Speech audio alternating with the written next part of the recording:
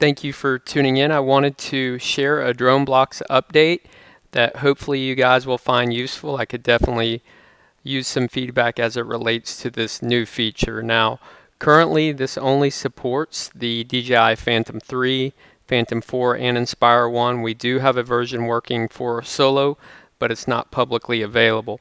But in the meantime, what we've done is released a web-based version of DroneBlocks where you can save and share missions. So you can see that I'm dragging these blocks out, and I can go over here and preview the mission. Now, preview mission currently only works on your iPad connected to your aircraft, but what you can do and what we're really excited about is you can save this mission. Once you enter your email and password, you'll then be able to save missions and share them, and I want to demonstrate that feature. So these are missions that I've previously created. Here is a full panorama mission at 150 feet, and I actually got a chance to run this yesterday, and you'll see that here we loop several times and in between change altitude. Now, I won't get into the specifics of why we have to change altitude here. It's basically to overcome a limitation of DJI's SDK. Let me show you a screenshot from the field when I ran this panorama mission. You can see that the altitude of my Phantom 4 was 153 feet. Now, this was running the second loop after the altitude had been changed by 2 feet. That's very accurate, and you can see that the distance that it flew forward from the home location, I have it set to 100 feet, and it was at 102 feet. So very close to the values that were specified in this mission. And let me show you the stitched panorama. I'm actually really pleased with the results.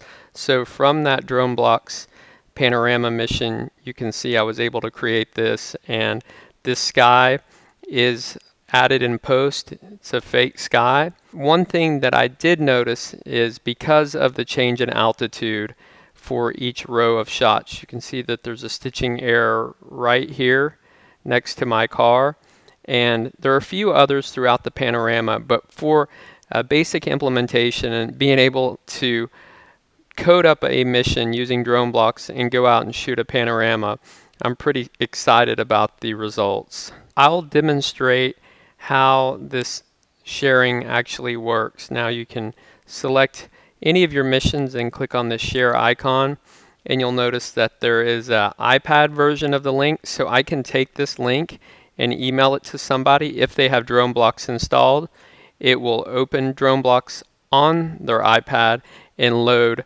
that panorama mission, as well as I can share this desktop link. For example, if I'll just copy this, go into a new tab, paste it in, and then the mission will load. And that's really cool because we can have students or anyone else creating missions on their desktop computer and sharing them with anyone in the world that wants to try the mission on their DJI or 3DR aircraft. I'm going to copy this mission link and put it in the description below. Please feel free to click on it and check it out, and go ahead and log in and create your own missions. The DroneBlocks app is free, and the version where you're actually saving and sharing missions is not yet in the App Store.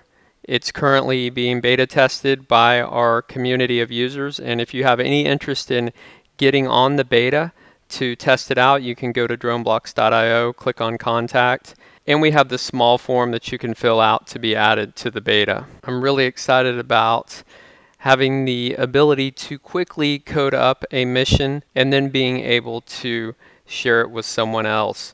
And a lot of you have asked, what about Pixhawk support? And that's definitely something on the roadmap. We're looking into figuring that out, so please stay tuned. So I just wanted to share that update.